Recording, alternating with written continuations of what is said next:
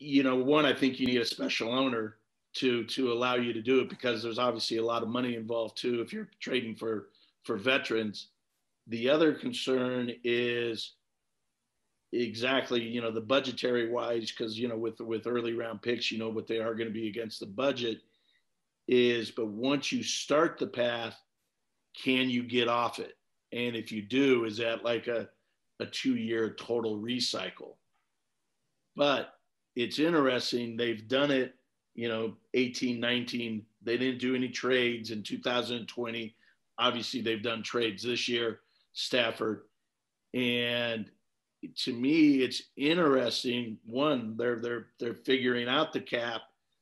Two, it's interesting the players that they've traded for, Cooks and Talib and Peters and Fowler and Ramsey and Corbett and Young, the linebacker.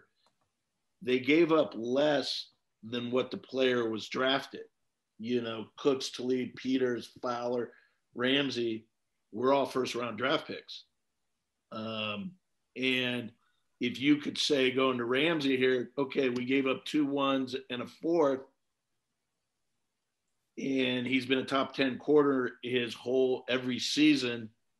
And looking at it, okay, what are the odds of a red corner in round 1? Well, it's 50%.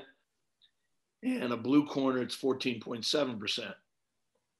And it's you've got one of the better corners in the league playing for you, instead of hoping, oh, I have the other adage is, hey, if we keep going to the playoffs, we're picking 22 or later.